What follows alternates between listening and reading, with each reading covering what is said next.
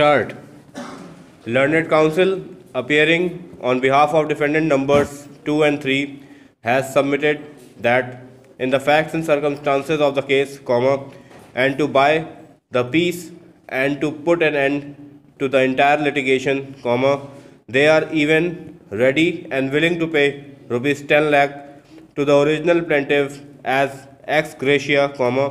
which may be over and above the decretal to be paid by the original defendant number 1 pursuant to the judgment and decree passed by the learned trial court, para. Heard the learned counsel for both the parties at length and perused the judgment and decree passed by the learned trial court and the judgment and orders passed by the courts below, para. At the outset, it is required to be noted that in the suit, the original plaintiff sought the relief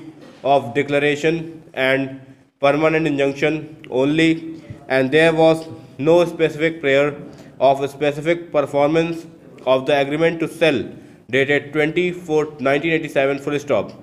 It is also required to be noted that even the original plaintiff submitted the application under Order 6, Rule 17 CPC to amend the plaint by seeking relief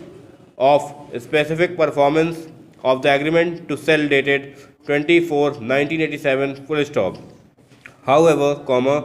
the same came to be dismissed and the same has attained the finality, para. Even there was no specific issue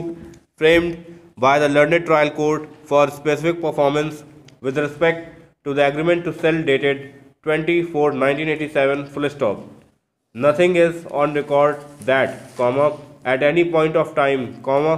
the original plaintiff made any grievance with respect to the non-framing of the issue with respect to the specific performance of the agreement to sell dated 20/4/1987. Even no efforts was made before the learned trial court to reframe the issue, para. Therefore, as such, there was no specific prayer for specific performance of the agreement to sell dated 20/4/1987. Despite the above, the first appellate court granted relief of specific performance of the agreement to sell dated 20/4/1987, for which there was no prayer in the plaint, Therefore, the High Court was justified in reversing the judgment and order passed by the first appellate court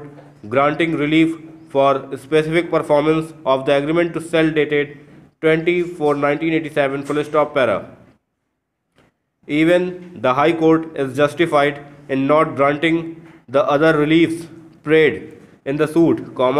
namely, the declaration that the original plaintiff is the owner and in possession of the suit property, and even the suit for permanent injunction, It is also required to be noted that the original plaintiff claimed reliefs on the basis of the agreement to sell dated 20/4/1987 and the general power of attorney executed in the year 1987. The agreement dated 20/4/1987 is rightly considered to be the agreement to sell only, para. The case on behalf of the original plaintiff that the agreement to sell dated 20/4/1987 was a complete sale and it was a sale deed cannot be accepted for the simple reason that the said agreement agreement to sell dated 20/4/1987 was not a registered one, and even the same was not on the proper stamp duty, and therefore, as such, the same is not admitted in evidence and the same can be used only for the collateral purpose, Therefore, the agreement to sell dated 20/4/1987 is rightly considered to be the agreement to sell only.